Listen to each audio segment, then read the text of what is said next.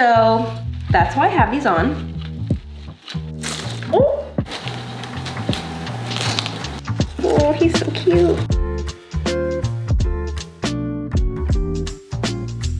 Hey guys, welcome back to my channel. Today I'm really excited to be bringing you a new little series that I'm gonna be doing. I'm gonna be repotting these super adorable plants that I got at one of the local stores here in Orlando. Actually two, but they're owned by the same company. One is called Porch Therapy and the other one is called The Heavy. I'm really glad I found them because I've been looking for a really good like nursery or store to get plants with more variety, and their plants are just, they look so happy and they're so well taken care of. So I really appreciate that. And I found a bunch of really cute plants that will survive, crossing my fingers, in my very dark house. So I'm really excited and let's get into it. So the first plant I got is this one, the player plant. Prayer plant. What's really cool about this plant is that in the morning or during the day it kind of opens up, and then at night you'll see all the leaves kind of come up together, and I just think that's super cute. I just love that it has that movement, and if you go on to like Google and just search prayer plant, you'll see like a bunch of time lapses and you can see kind of how it moves throughout the day. So I think that's really fun and I love that. So this little guy is gonna be getting repotted into this pot. Thought it was really, really cute. It's a little bit bigger than the one it's already in, so that gives it some room to grow.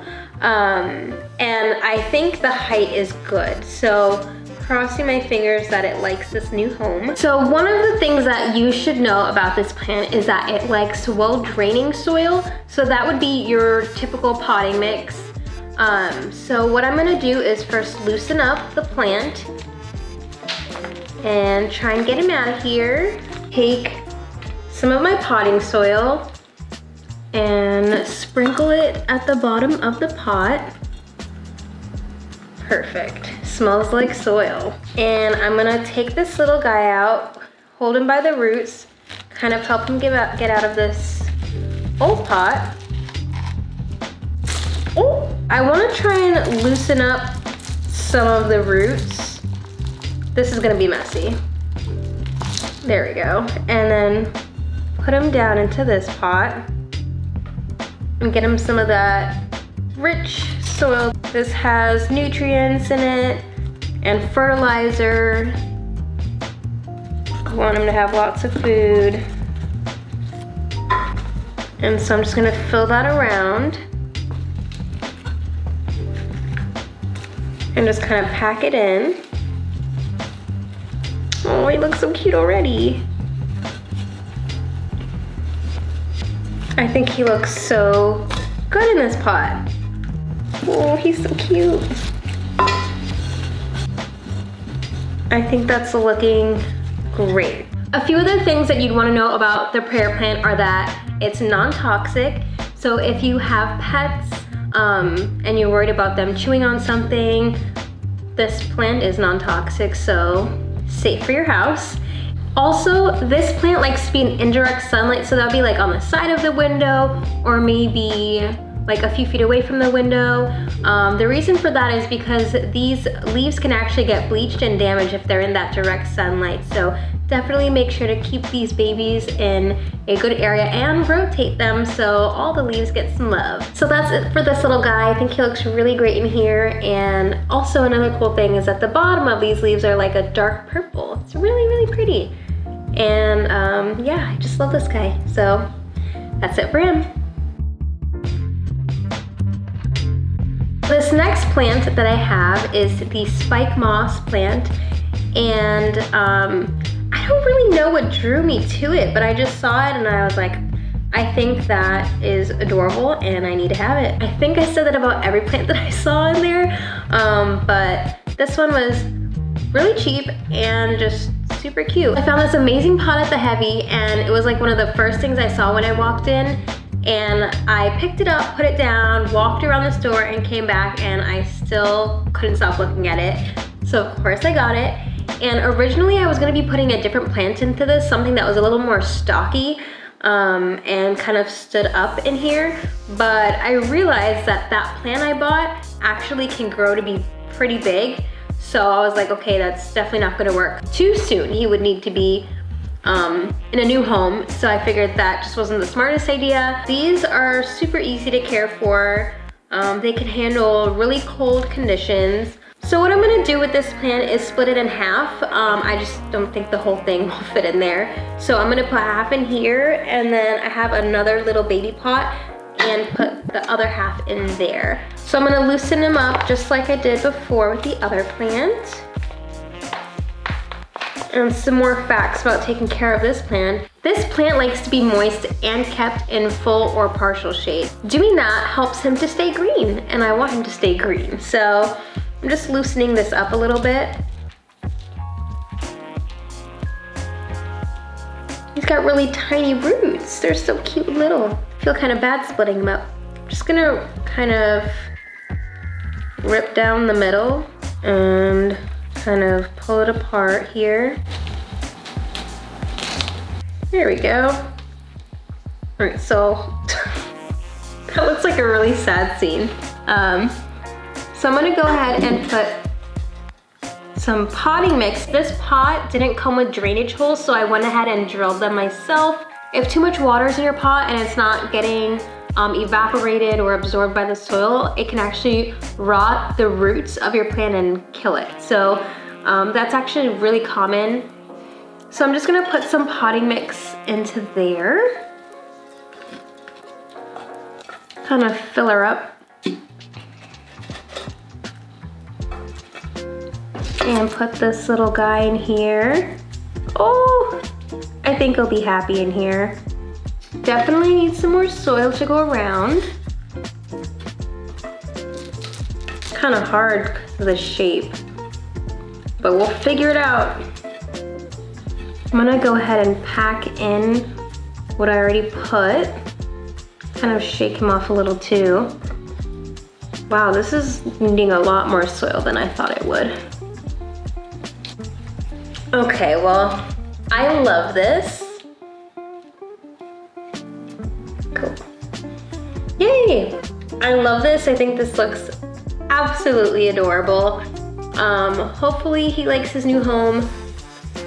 I'm gonna go ahead and put the other one in this other pot. It's a little bit big, I think, but I'm just gonna try and put some more soil at the bottom so that he can stay at a good level. The last plant I have here is the snake plant.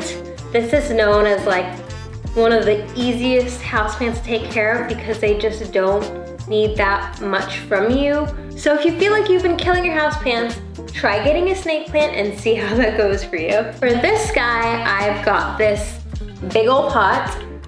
It is quite a lot bigger, but again, I'll just fill the bottom in. I think he'll grow into it very nicely. The snake plant actually requires succulent soil, and that's also called free draining soil. And what's important about this soil is that it's airy.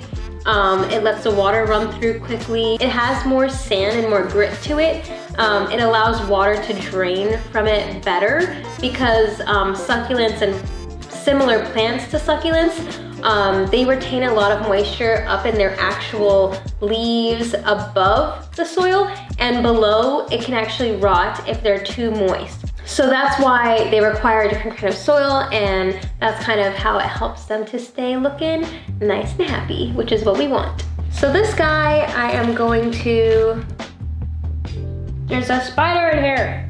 No, die. So I'm gonna go ahead and plant this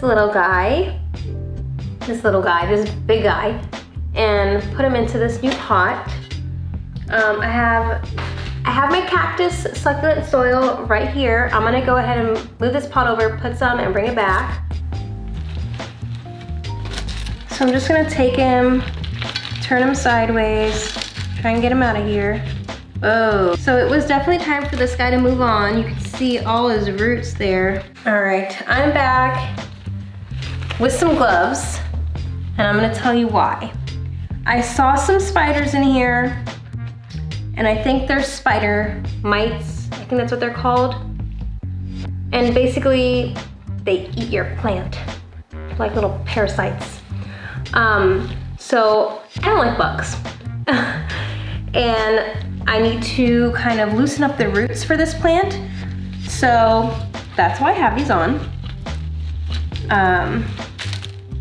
Kind of loosen it up over here.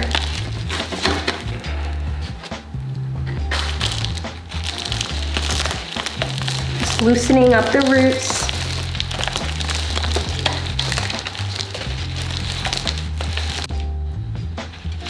So I'm gonna go ahead and place right there. I didn't think this out.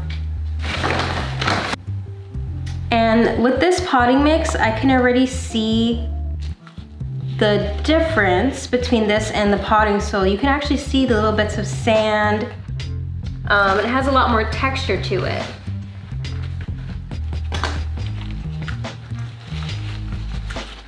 All right, that looks good to me.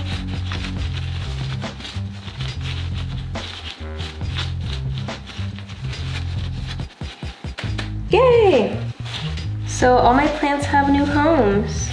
I'm very happy for them. All right, so these are my plants. Got the prayer plant here, the snake plant, and my spike moss. I think I'm most excited about this one, and I think he just fits so good in this little cute pot. I love it. So here's a recap for the snake plant. They like room temperatures. They like to be in indirect sunlight.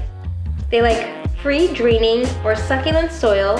And for watering, the soil should be dry between waterings.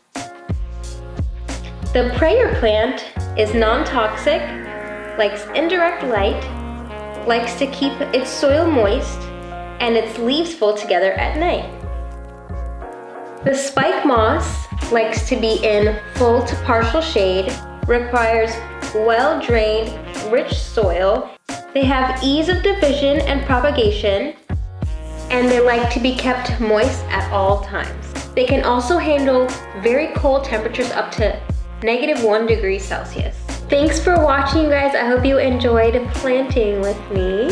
I'm super excited to put these plants around my house and get more. If you like this video, definitely subscribe to my channel for more videos about plants, DIYs, and photography. Also follow me on Instagram at Sophia Germain. I'd love to chat with you guys. Thanks for watching, and I'll see you in the next video.